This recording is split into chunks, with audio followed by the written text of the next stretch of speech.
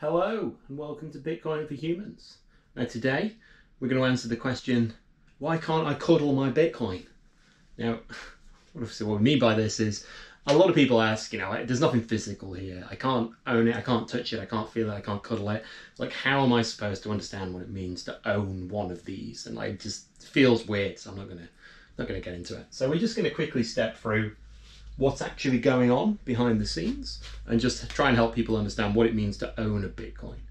Okay, we'll keep it simple today, and if you want more detail we can go into that later. So we're going to consider two components of the system, the network and the wallet.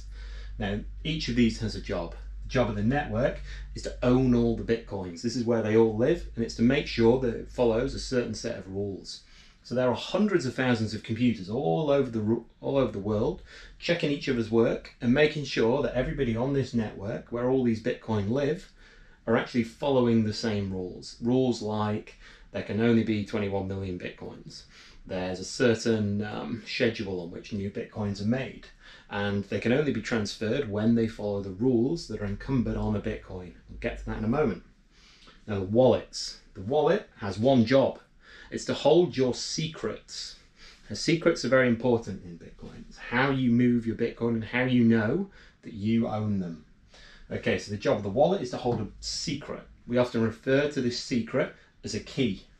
Here it is. Here's our key X, we'll call it, and it's owned by Alice that owns this hardware wallet. Now, how do these two relate? Well, what happens is any particular Bitcoin on a network, so we're going to use this one here, that's owned by key X, has a rule. So the rule here is that this Bitcoin can be moved as long as somebody can present to this network a message signed with key X. So if I can take this secret that I have and wrap a message in that secret, it's like undoing a treasure chest, imagine it. Then you can move this Bitcoin on this network. Anybody can see these rules and I can go and check them myself. And the wallet software that Alice has would say, okay, go and look across all of the Bitcoin that are available in the world and check if any of them can be spended using key X. And she finds this one here. And Alice goes, oh, fantastic, there's my Bitcoin. And this is what it means to own a Bitcoin. It's that you own a particular secret that will allow you to spend a Bitcoin on this network. It doesn't move from this network. It never sits on paper or a phone or a computer. It's just that you have the secret that can move it on the network. Okay? Now, let's say Alice has also been buying some Bitcoin on my favorite Bitcoin exchange, Bitteroo, over here in Australia. And here's that Bitcoin. It's just there. It's in the same network, but it's assigned to private key Y, which is interesting because that's not a key that Alice actually controls. So when Alice's wallet scans for private keys, you just won't find that one because that actually is owned by Bitteroo, who own everything with private key Y.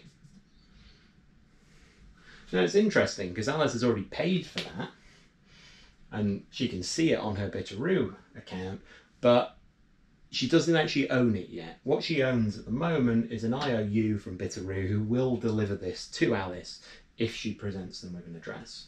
Now, an important part of Bitcoin is this phrase here, which is not your keys, not your coins. And so the idea is that Alice doesn't quite own this yet. She's simply bought exposure to the price on an exchange, and she can move it off as long as the exchange is willing to cooperate. There's been a lot of stuff in the news recently about people freezing things, which means that certain third parties may have to freeze things at some point in the future. So if that worries you at all, then the key thing to do is to make sure you take that and move it into a key X, in this instance, that Alice controls. And then you actually have it. It's your keys, your coins, not your keys, not your coins. So this is what it means to own Bitcoin. Any questions, please reach out. Otherwise, I hope that was useful. Thank you. Peace.